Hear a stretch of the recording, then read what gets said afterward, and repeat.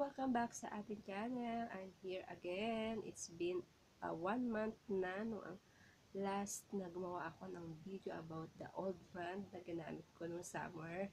So ngayon gusto ko na naman mag-review ng old brand. Ewan kung old brand to or new kasi in pa rin naman siya.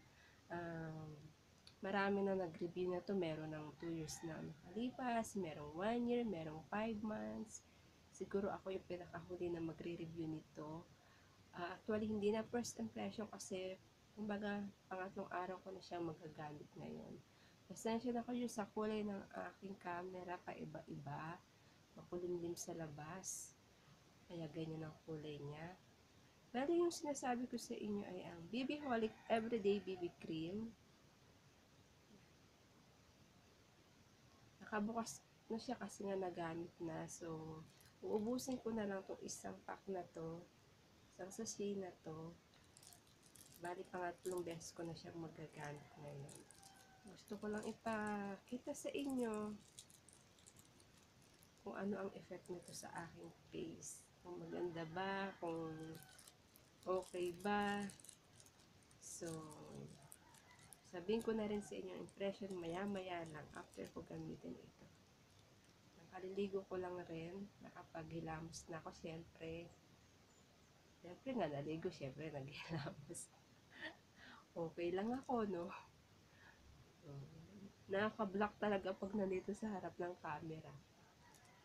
Pero okay lang yan, sige. Eto guys, ang kanyang color light. Para rin siyang beads. Yan natin sa ating face.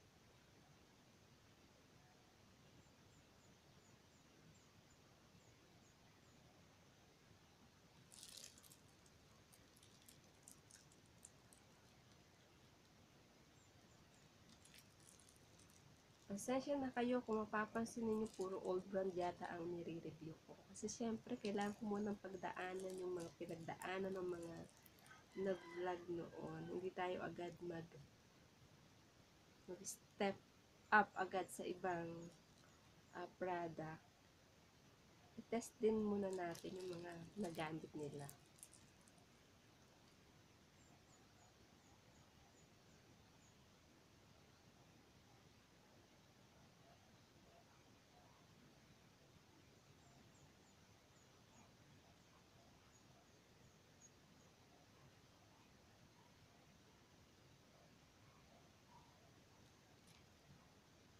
Siyempre, kapag magre-review ka ng product, budget din yan. Kaya dito muna tayo sa mga retail lang. Yung mga mumurahin lang muna.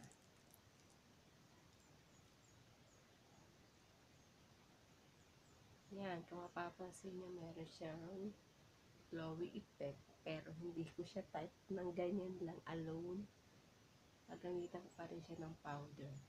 Kahit anong product na nilalagay ko, kahit na kiniklaim niya na siya ay matte finish, lagi pa rin ako nagsiset ng powder. Yan, uubusin ko na to isang ito.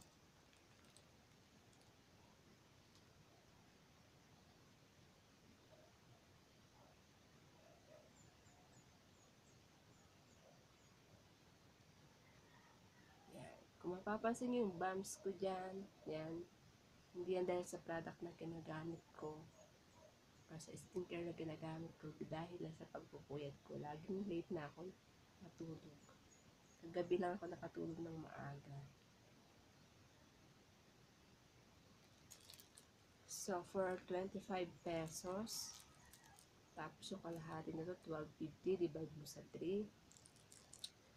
Napakamura lang, diba? Kung mahilig ka gumamit ng BB cream everyday, yan, okay yung ganito muna ang bilhin mo. Kung magta-try ka, ito lang muna. At pag nagustuhan mo siya, saka ka bumili ng nasa tube na.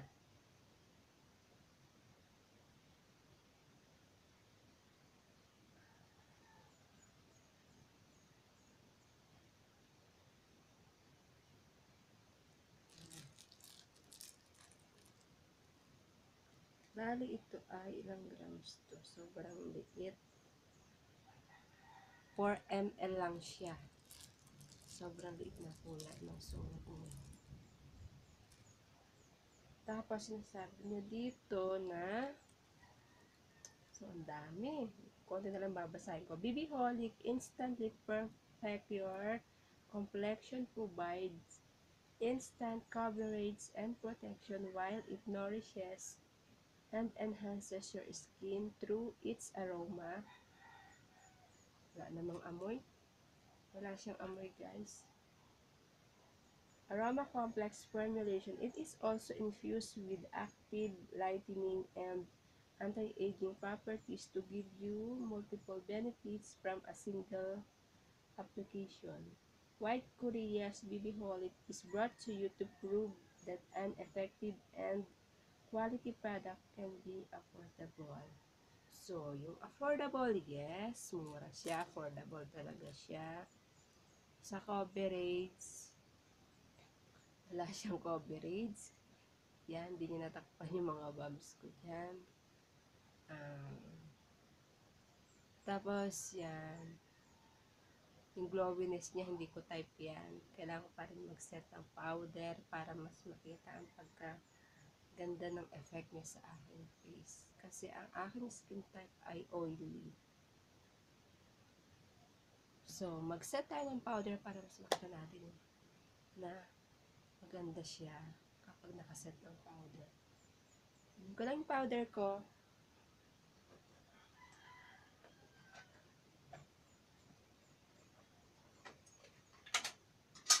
Ito yung aking sponge. Yan. Kailangan always malinis ang sponge na gagamitin.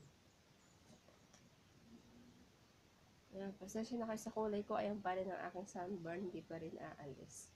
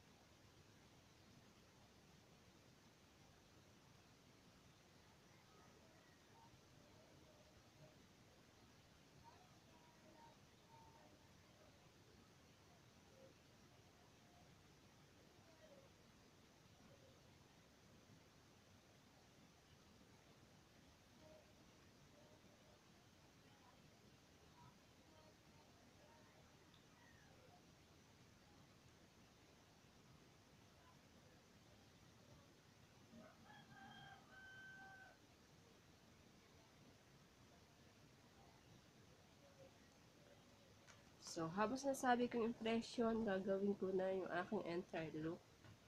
Para hindi na rin ako mag-edit. Natatagalan din kasi ako mag-edit. Naglagay na uli ako ng editor ko, video editor. Pero natatamad ako mag-edit. Kasi ang tagal-tagal mag-edit. Ayan, umuulan na naman sa labas. Naglagay lang ako ng konting lipstick.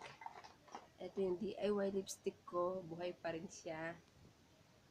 Ito yung ginagamit ko everyday. Kasi manipis lang naman yung kulay niya.